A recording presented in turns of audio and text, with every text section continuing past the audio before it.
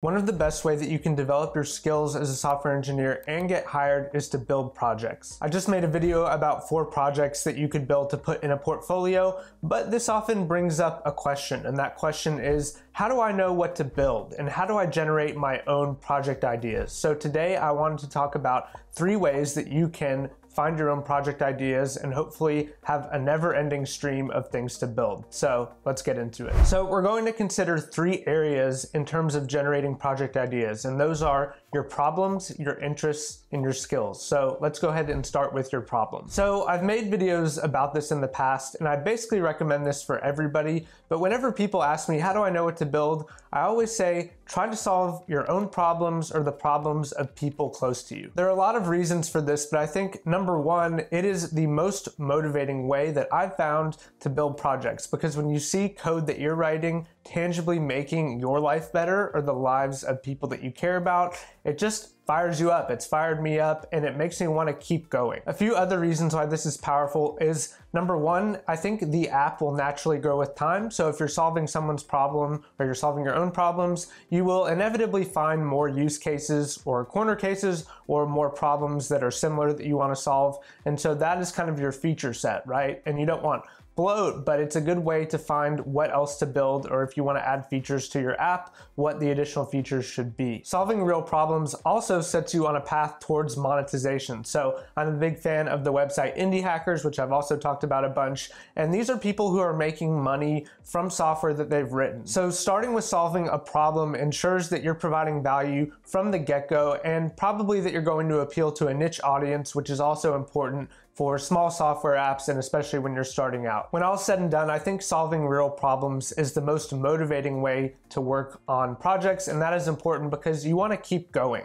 And that brings us to our second point, which is to consider your interests. I've found for myself that it's really hard to work on something that I'm not interested in. For me, this goes all the way back to elementary school. I've always found it hard to motivate to do stuff that I wasn't inherently motivated to do. And when it comes to building your own software projects, wanting to work on the project is pretty much a prerequisite, because otherwise you will just want to quit and it will feel hard all the time. The opposite of being interested in building whatever project you're working on is checking a box. And I typically advise people against doing box checking. So if you're just building projects to have stuff to put in your portfolio in order to apply to jobs, I would stop and question, do I even really like this? My point is to use your nature to your advantage. So I think intrinsic motivation is very powerful. And so follow your interests, follow your passions, follow what you like, and it will be much easier to build. Naval Ravikant has this great quote where he says, you want to be doing what looks like work to others and feels like play to you. And I think that definitely applies when it comes to